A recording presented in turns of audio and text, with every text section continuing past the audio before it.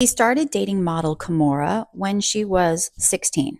Maybe 15, maybe 17. They married when she was 23, and they had daughters Ming Lee and Aoki Lee. He's on top of the world, and then Me Too happens, and allegations start rolling in. 2017, model Carrie Claassen colleague alleges that he R'd her when she was 17. She alleged that director Brett Ratner was there watching the whole thing. That same month, writer Jenny Lumet writes that he R'd her in the 90s. Side note, Jenny is Sidney Lumet's daughter. The director, who was married to Gloria Vanderbilt, Anderson Cooper's mom. Sidney later married Gail Jones, Lena Horne's daughter. So Jenny is Lena Horne's granddaughter. Immediately, Russell denies allegations. Pause to read. And he starts a #NotMe campaign. And then he steps down from all of his businesses. Oprah doesn't F with him anymore. At this point, he's been trying to say he's a self-help guru, and he moves to Bali. But more and more women come forth with allegations. Sherry Hines said he R'd her in 1983. Lisa Kirk says he SA'd her